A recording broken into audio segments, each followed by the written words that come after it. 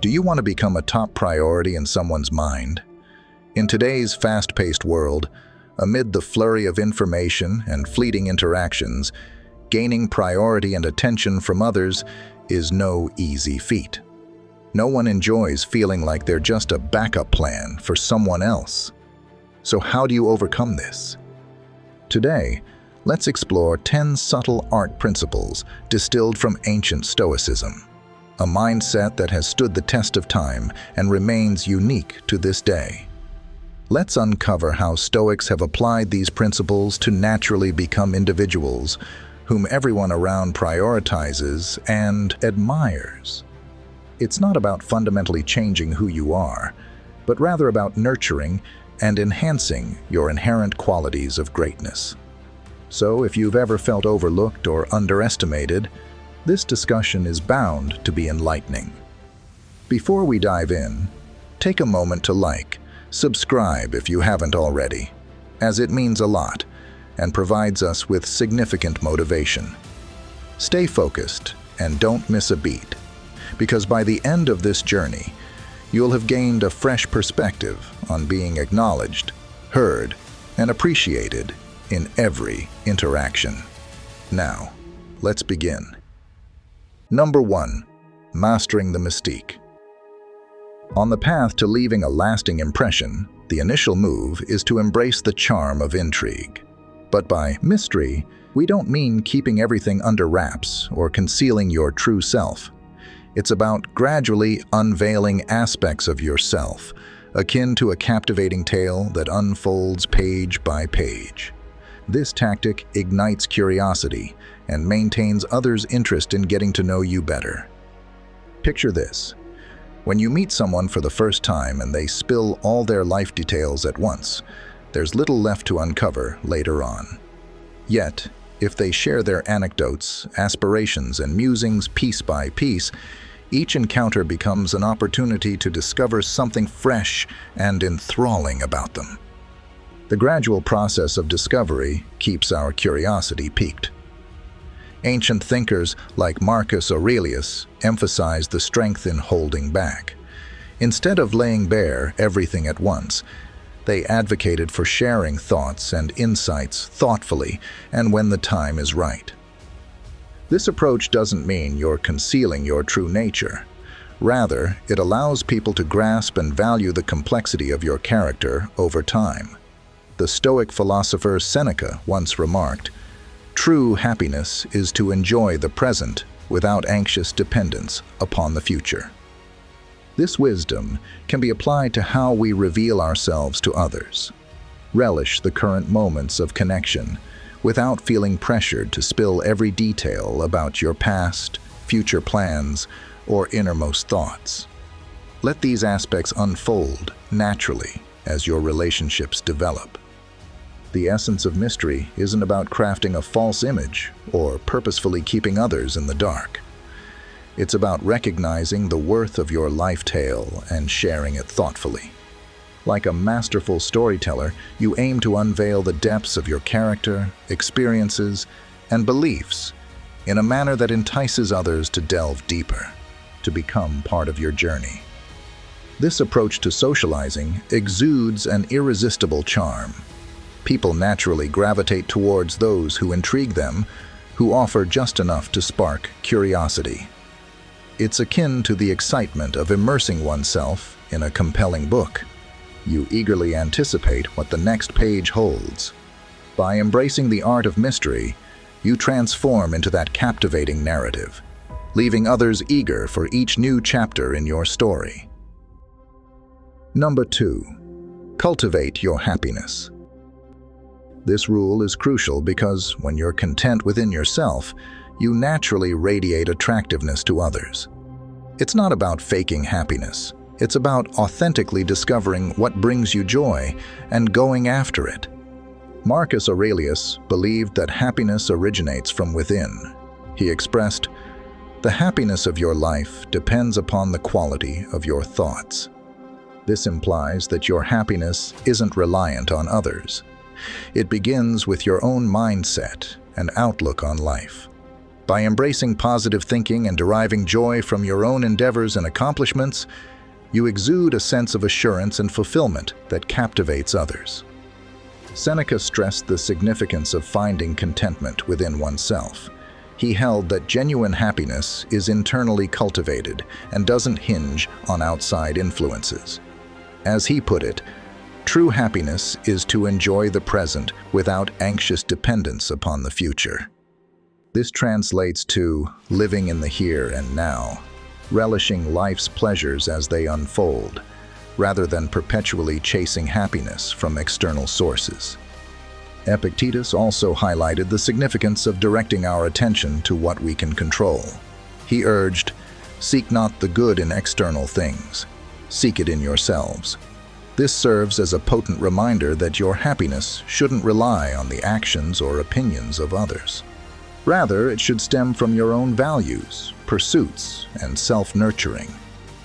In everyday practice, this principle entails indulging in hobbies and interests that bring you joy, surrounding yourself with supportive individuals, and prioritizing your well-being, both mentally and physically.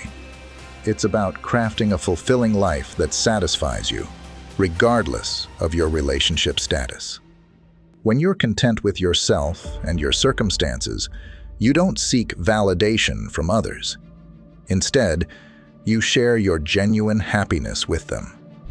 This authenticity is incredibly appealing and attracts others to your life, not because you rely on them for happiness, but because they're drawn to your genuine joy.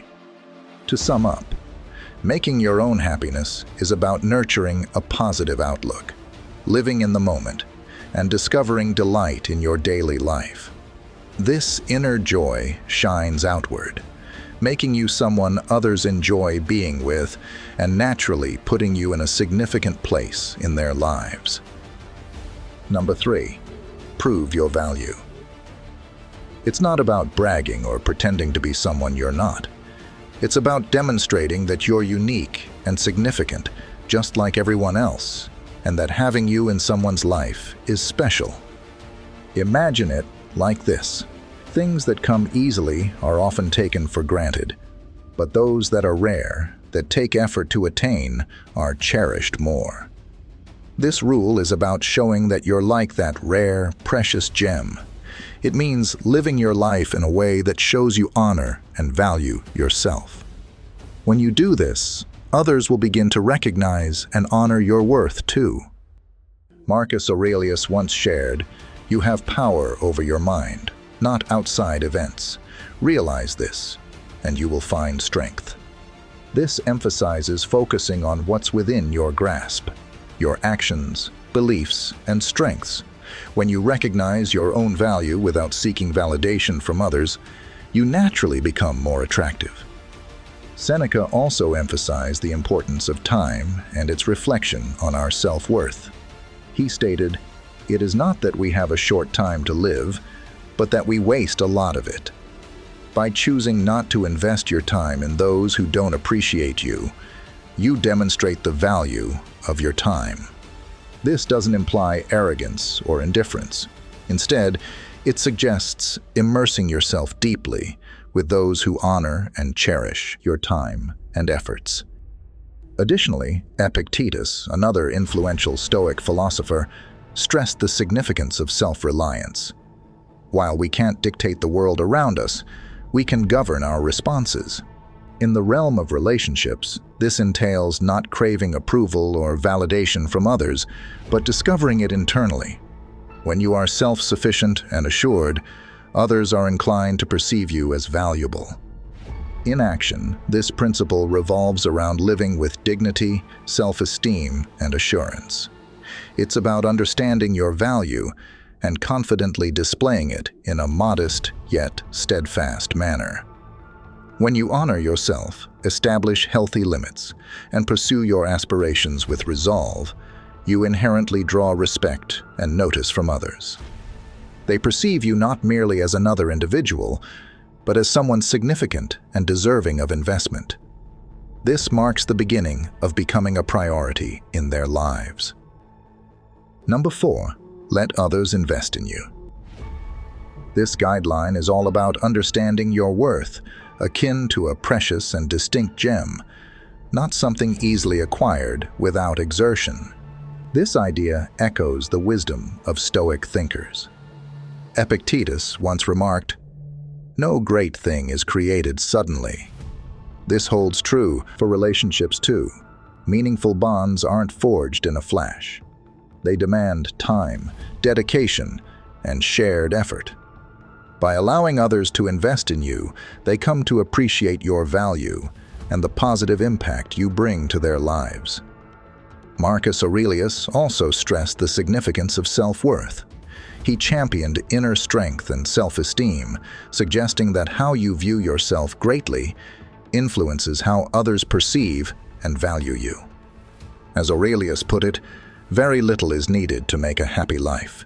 It is all within yourself. When you recognize your own value and exude this confidence, others are more inclined to acknowledge and honor your worth. Seneca's teachings also echo this principle. He advocated for a life of self-satisfaction and the importance of valuing oneself first. He remarked, "We suffer more often in imagination than in reality." This implies that worrying about others not recognizing your value is often unwarranted. By prioritizing your own value, others will gradually come to see and appreciate it too. In action, this principle revolves around living a life that mirrors your value. Pursue activities that enrich your knowledge and skills. Attend to your well-being, physically, emotionally, and mentally. Create a life you're proud of, one others would eagerly join. Remember, when people dedicate their time and energy to you, it forges a deeper bond, making your connection more profound. They begin to view you not merely as another face in their life, but as someone significant and irreplaceable. In conclusion, being valuable and open to others' investments means recognizing your worth, striving for self-improvement, and nurturing meaningful relationships through mutual effort and respect. This approach positions you as a priority in others' lives, not through demand, but through genuine recognition and appreciation. Number 5, put yourself first. This means taking care of yourself and respecting your own well-being. Remember, self-care isn't selfish, it's essential. Marcus Aurelius once said, "You have power over your mind, not outside events. Realize this, and you will find strength." This quote underscores the importance of focusing on yourself and your needs. It reminds us that although we can't control how others treat us, we can control how we treat ourselves. Seneca stressed the significance of self-reliance and independence. He believed that our happiness should originate from within, and that we shouldn't depend too much on others for our sense of value or happiness. According to him, finding satisfaction within ourselves is crucial for leading a well-rounded and peaceful life. Epictetus also added wisdom to this discussion. He emphasized the significance of concentrating on what we have power over, our actions and reactions. His words, "We cannot choose our external circumstances, but we can always choose how we respond to them," highlight the essence of looking after your own needs. Essentially, it's about owning your happiness and well-being instead of relying on others to provide them for you. In practice, making yourself a priority means setting limits in your relationships and ensuring you're not always putting others before yourself. It's about carving out time for your own well-being, whether that's for relaxation, hobbies, or personal development. Prioritizing your needs involves making decisions that contribute to your health and happiness, even if it means occasionally turning down others. In sum, prioritizing your own needs is about recognizing and honoring your own value. It's about taking care of yourself, physically and emotionally. When you do this, you not only build a fulfilling life for yourself, but also become a more attractive and respected presence in the lives of others. By showing that you value yourself, you inspire others to value you too. If you've made it this far and you're still with us, please take a moment to drop a comment below to share your thoughts, or simply type, "I prioritize myself," to let us know that you resonate with the message today. Your feedback is invaluable and keeps us inspired for future videos. Now, let's continue on this journey. Number 6, treasure your time. It's about recognizing that your availability and focus are valuable and should be given wisely. Show that you have your own life, passions, and duties, making your time and attention meaningful gifts you choose to offer. Marcus Aurelius stressed valuing our time, saying, "Don't act like you have forever." This reminds us that time is precious, and we should use it wisely. Being picky about how and with whom you spend time signals that your presence isn't something to be overlooked. Seneca also stressed the importance of time. He famously said, "It's not that we have little time, but that we waste a lot of it." This underlines the idea that being mindful of how we use our time matters greatly. When we're not always at everyone's beck and call, it shows that we hold our time dear, which encourages others to do the same. Epictetus advocated focusing on what we can control. He urged us to invest our time in things that add value and enhance our lives. In terms of valuing your time, this means engaging in activities that matter to you and only spending time with those who honor and appreciate it. In practical terms, respecting your time means not automatically agreeing to every request or invitation. It's about having your own agenda and priorities, and consciously deciding how to spend your time. This means striking a balance between your own needs and those of others, so you're not constantly at the bottom of your own priority list. Therefore, valuing your time and presence involves acknowledging your own value and demonstrating it through how you organize your time. It's about being present where it truly matters, while also ensuring you reserve enough time for yourself and your personal goals. This approach makes your presence more meaningful and desirable, ultimately making you a priority in the lives of others. Number 7, embrace your own path. This involves embracing your freedom and going after what matters most to you. Instead of relying on others for happiness and purpose, aim to create a fulfilling life for yourself. As Marcus Aurelius once wisely said, "He who lives in harmony with himself lives in harmony with the universe." This quote perfectly captures the essence of this principle. Living harmoniously with yourself means identifying and pursuing your own dreams, interests, and goals. When you're content and fulfilled on your own path, you naturally become more appealing to others. They're drawn to your independence and sense of wholeness, which makes them want to be a part of your life. Seneca underscored the value of finding contentment within oneself. He held that our happiness shouldn't hinge solely on our interactions with others. Seneca urged, "If you wish to be loved, love." This counsel suggests that rather than seeking affection and approval externally, we should first cultivate love and fulfillment within ourselves. In doing so, we naturally become individuals who don't crave attention, but effortlessly draw it in. Epictetus, on the other hand, emphasized the importance of directing our attention to what we can control: our actions, pursuits, and reactions to life's trials. He remarked, "We are disturbed not by what happens to us, but by our thoughts about what happens." In the context of living authentically, this implies not allowing our happiness to overly rely on external validation or perception. Instead, we should concentrate on constructing a life that brings us genuine joy and contentment.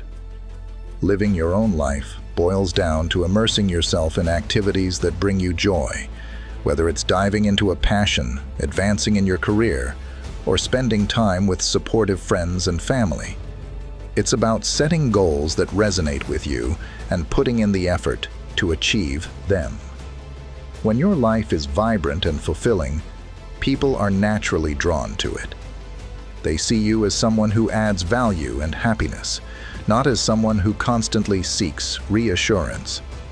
In essence, living your own life means being self-sufficient and finding fulfillment in your personal pursuits and accomplishments. It's about embracing who you are and appreciating what you have, which inherently makes you more attractive to others. By leading a satisfying and independent life, you organically become someone others want to prioritize and include in their own journey.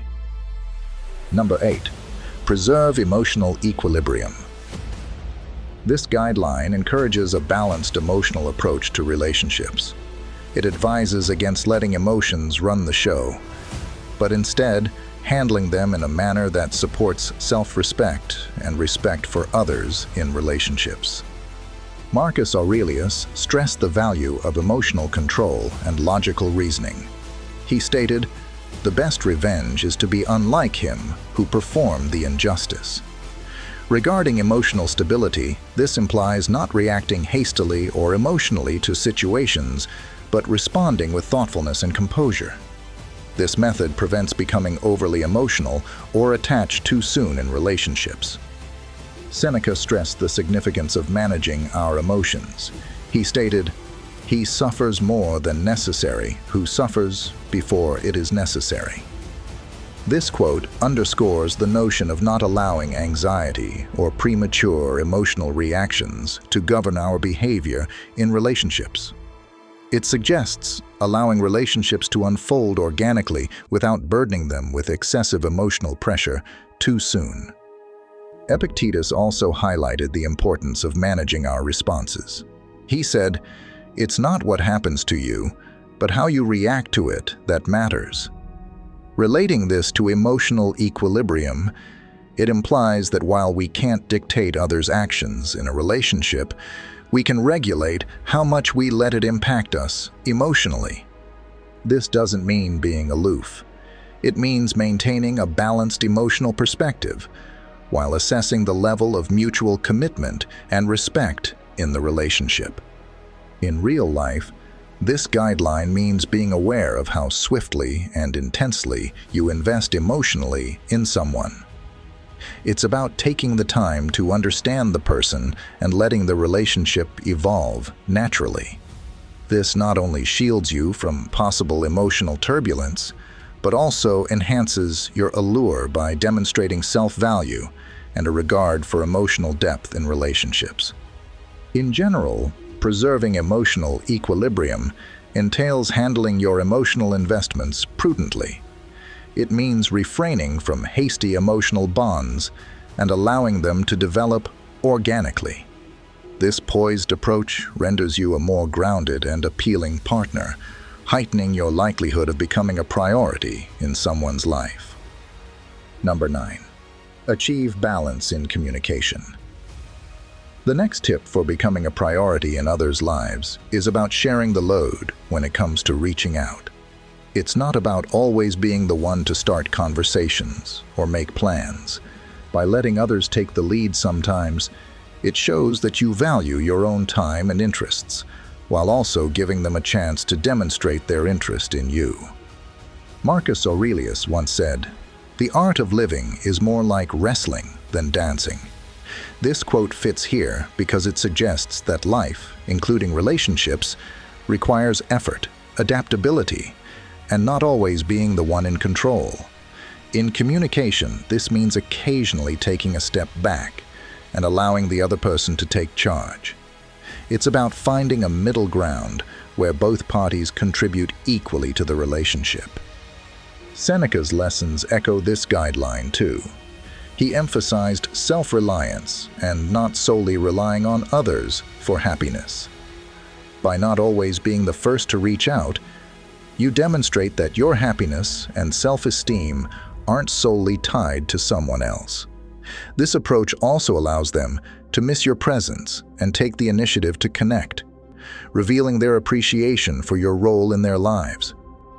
Epictetus emphasized the significance of self-control and restraint in our behavior. He put it simply, "We have 2 ears and 1 mouth, so we can listen more than we talk." In relation to our guideline, this highlights the value of listening and allowing room in conversations, rather than constantly filling the air with our own words or actions. It's about striking a harmony between speaking up and taking the time to listen and observe. Practically, this guideline means being aware of how often you're the one making the first move. It's fine to reach out initially, but also allow the other person the opportunity to do so. It's not about playing games or keeping score. It's about fostering a healthy dynamic where both sides feel equally committed to the relationship. To sum up, finding equilibrium in initiating communication is about respecting your own time while also giving space for the other person to demonstrate their interest and commitment to you. It ensures that the relationship is mutually rewarding and that both individuals are equally invested. This harmony enhances the relationship's satisfaction and positions you as a priority in each other's lives. Number 10. Be willing to walk away. The last rule to being important in others' lives is having the bravery to leave situations or relationships that don't honor or appreciate you. It's about knowing your own value and not hesitating to step away when a relationship isn't good for you. It's a strong declaration of self-worth and a crucial move to ensure you're given the respect you deserve by others. Marcus Aurelius stressed the significance of inner strength and self-esteem. He said, "You have control over your mind, not outside events. Understand this, and you'll discover resilience." This quote ties in perfectly with our rule. It suggests that the courage to walk away from negativity comes from within. It's about realizing that you can't always dictate how others treat you, but you can control how you react. Seneca also emphasized the significance of self-respect and not settling for less than you deserve. He said, "As is a tale, so is life. Not how long it is, but how good it is what matters." In terms of relationships, this means that the quality of connections matters more than just having someone around to avoid loneliness. Epictetus believed in the power of choice and personal accountability. He advised, "Only the educated are free." This freedom includes the ability to choose to walk away from situations that don't honor or benefit you. Being educated in this context means recognizing your own worth and understanding that you deserve relationships that are respectful and positive. In practical terms, being ready to step away means establishing clear boundaries in your relationships and sticking to them. It means recognizing when a relationship isn't mutually respectful and having the self-assurance to walk away rather than settling for less than you deserve. It's a tough choice, but it's a strong affirmation of your own value. In essence, being prepared to walk away is about recognizing and affirming your own worth. It's about not hesitating to leave situations that don't treat you with the respect and consideration you deserve. This guideline is crucial because it shows both yourself and others that you demand to be valued and prioritized. It's a declaration that you deserve better and won't accept anything less. As we approach the conclusion of our session today, I encourage you to grasp a vital understanding. Your true worth is not determined by what others think of you, but by how steadfastly you adhere to your principles and how much respect you show yourself. You represent a complex mosaic of your past experiences, future ambitions, and the knowledge you have gained along the way. It's crucial that you never overlook this reality. These 10 principles we discussed today should not be seen simply as advice to be followed, but as strong affirmations of the remarkable individual you already are. Each step you take towards valuing yourself sends a powerful message to others about the value you deserve. As we conclude today's engagement, bear in mind that, although this particular chapter is coming to an end, the broader journey you are on, a journey of personal growth and discovery, continues indefinitely. This path doesn't have a final destination. Each day offers new opportunities to learn, evolve, and become even more aligned with the person you aspire to be. If today's discussion resonated with you, kindly share your thoughts by commenting 100% below to indicate your involvement. Remember, recognizing these pointers is just the beginning. The real transformation begins when you integrate what you've learned into your everyday life. And finally, I encourage you to delve deeper.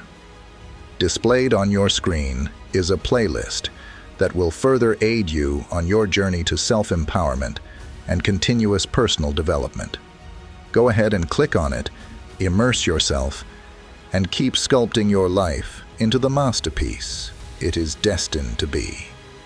Thank you for sharing your time with me today. Continue to excel, evolve, and remember, in your life's narrative, you are and will always be the protagonist. See you in the next video.